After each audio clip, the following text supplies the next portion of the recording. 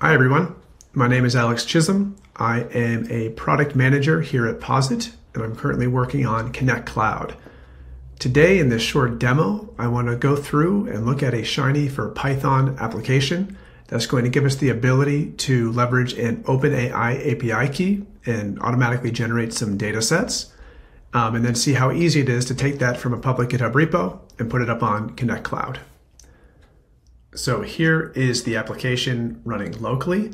We give users the ability to describe a specific data set that they're looking for. When they click on Generate Dataset, it's going to go off over to OpenAI using ChatGPT, come back here and give us a data table, we hope. So let's start with maybe something simple. Most popular Python packages for data science.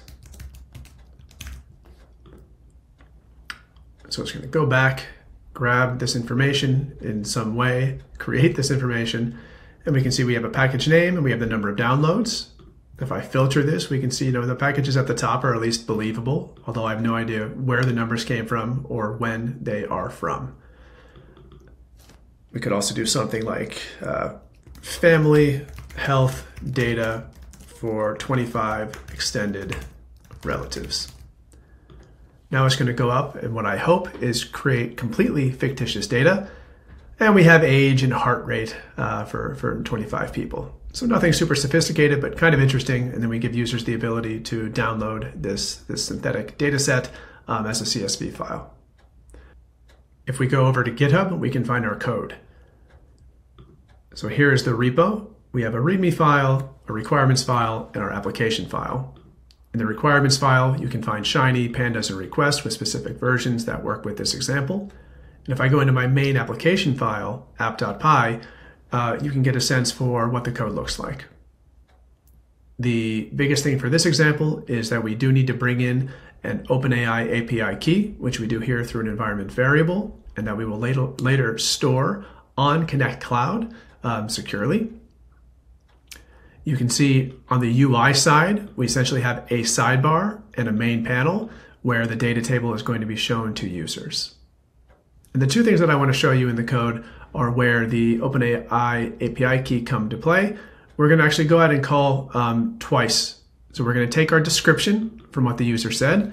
We're going to say, generate a fake data set with at least two variables as a CSV string based on the description provided. That's going to come back and return the CSV format for this. Then we're going to say, pass it back a second time and say, give us a brief summary of the data set. That is pretty much it. At a later date, we'll do a full tutorial on how this thing was built up and how each piece of code helps the application function. But now I want to go back into Posit Connect Cloud. I want to log into the system. I'm going to go ahead and log in with GitHub. I already have an account, so this should let me in fairly quickly. And then once I'm in, you can see the portfolio of work that I've published already. But we want to do a new publish here. I'm going to go out, I'm going to hit publish. I'm going to click Shiny. I'm going to pull up the repo that I'm looking for. And in this case, I'm actually going to go out and grab this specific address here.